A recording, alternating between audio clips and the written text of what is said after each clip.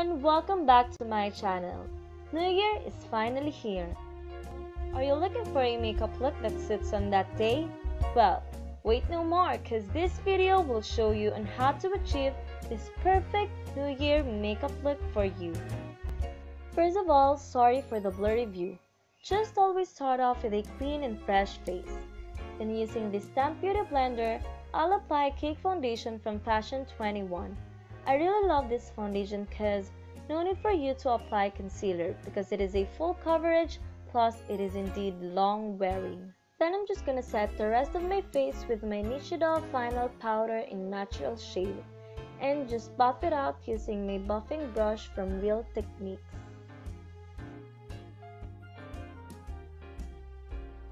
Then let's proceed to our brows. Here I'm using this eyeliner which I bought from DAISO. This eyeliner is perfect for applying and filling your brows because it is an angled shape eyeliner. Then I'm just gonna brush it using this dual combo brush to make it more natural looking.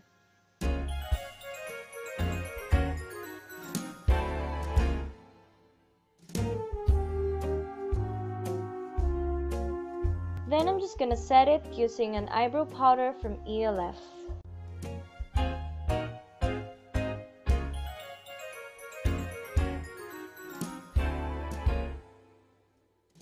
It's time for our eyeshadow, but first, don't forget to put an eye primer as your base so that your eyeshadow won't crease. And here I'm using my LA Girl Eye Primer. Using my Itsjudytime palette, I'll apply this soft brown matte color just to warm up my crease.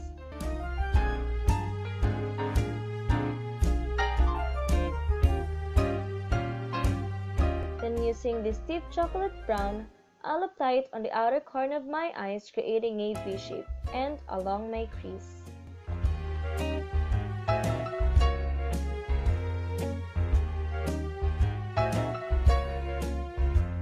Then, apply the soft brown matte color that you used earlier and blend it well just to get rid of any harsh lines.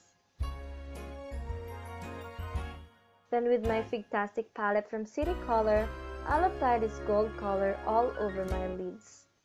I'll just use my fingers for applying to make sure that the pigments will stay off. Now, time for lining.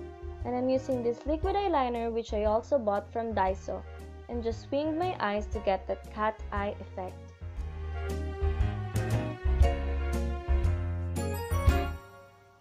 Then using the eyeliner that you used earlier to fill your brows, I'm just gonna line my lower lash line.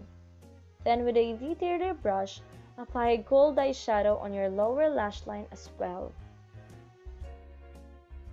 Then I'm just gonna put some natural falsies. With this soft black burgundy from my Itsjudytime palette, I'm just gonna put it on the outer corner of my eyes for a transition and on my outer lash line as well. Then just put a white eyeshadow on your brow bone just to highlight your brows. Don't forget to blend everything to avoid any harsh line. Now, we're finally done with the eyes. It's time for contour. And I'm using my favorite Sansan Deep Earth Brown to contour my cheeks, my jaw, and my forehead as well.